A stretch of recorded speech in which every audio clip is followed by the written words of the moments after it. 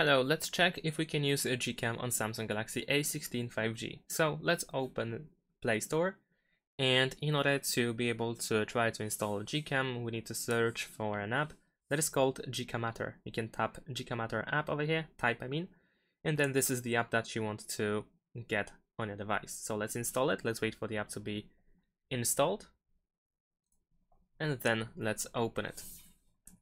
Once it is opened, you might need to grant permission for notifications. We want to do that. It is actually required for this app.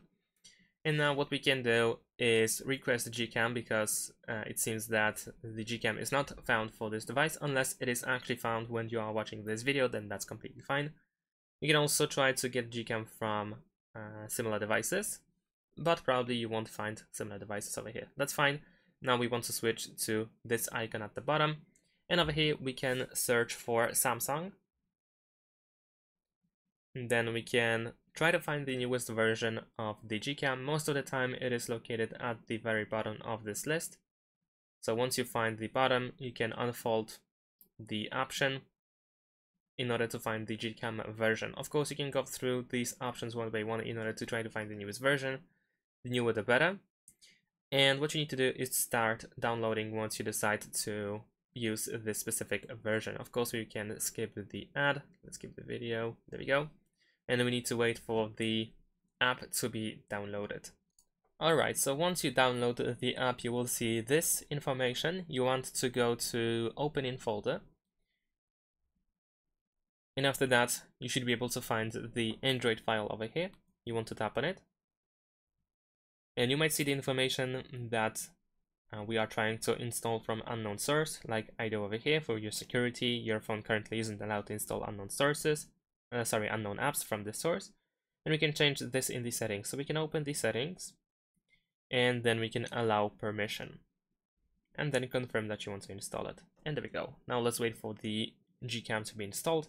Keep in mind that due to the fact that this version is not directly created for this specific model of our smartphone, there might be some issues with the GCam. It might not run at all, it might be buggy, it might close itself after some time or in certain camera modes.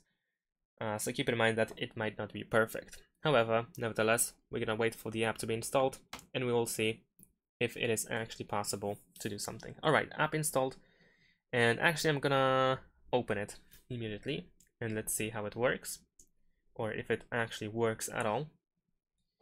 We need to allow the GCam to take pictures and record video, so we can allow this.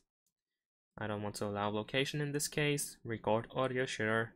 Access to photos and videos, yes. Alright, so it seems that the app was automatically closed, so let's reopen it and let's see if we can do something. Location, don't allow. Yeah, so unfortunately it seems that the GCam doesn't work that well, and there's nothing pretty much that we can do unless you actually try to find a newer version from the GCamator over here, and that's pretty much it. So unfortunately we cannot really use a GCam, at least not that version that I had downloaded. Thanks for watching, leave a like and subscribe to my channel, and see you in my next videos. Bye!